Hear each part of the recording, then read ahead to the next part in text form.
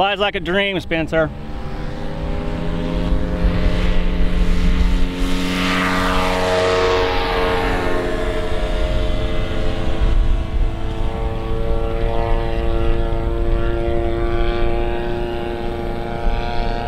Stay close to us here. I want to get you in the picture when it goes by. He won't let me. No, that's good right there.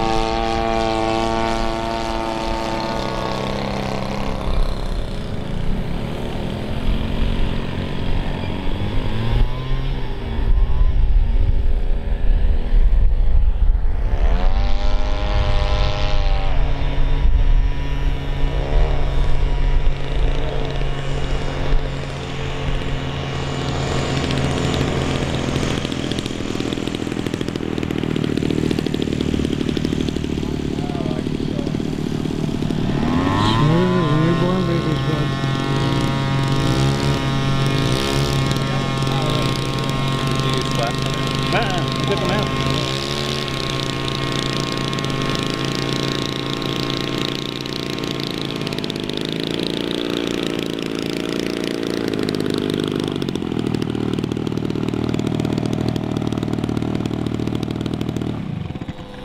Spencer Brown, completely scaled out.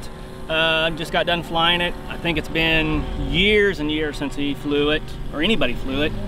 And it flew like a champ. A little bit of trim. It just flew beautifully. When I went into a turn, didn't have to use any elevator or any rudder at all. It just nice coordinated turn. Engine ran absolutely superb. I was below half throttle.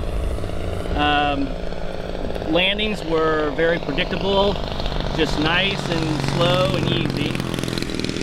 And just a beautiful, beautiful plane. Tell me about the particulars of the plane. Particulars of the plane. When do you think it was built? It was built, I think, 15 years ago, and took Spencer 3 years to do it all. He put all the panel lines, all the rivets, all the webbing on top, and then on the bottom he has all the inspection holes. I'll go around here and I'll lift it up for you. It has functional gear, landing gear. Okay. But everything is completely just scale on it. And it does have a crazy wheel, so there's no controlling it, but I did not need it. And I believe the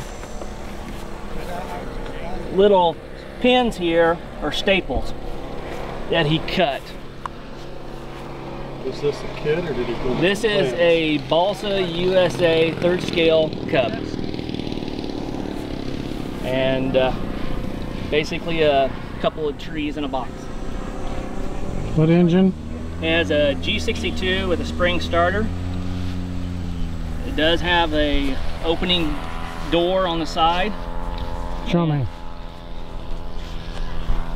Oh, I can't. I got it taped up. Oh, that's all right. And the interior, he did all the interior. It's all scaled out. Just everything is just what you'd think by looking at a real airplane. And it probably weighs about 32 to 35 pounds. There is no wing tube in this. The wing struts are functional, very functional. So you don't want to do anything crazy because it just bolts hanging it on.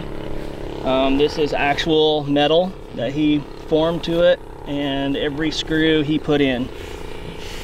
Just a great flyer, great flying airplane.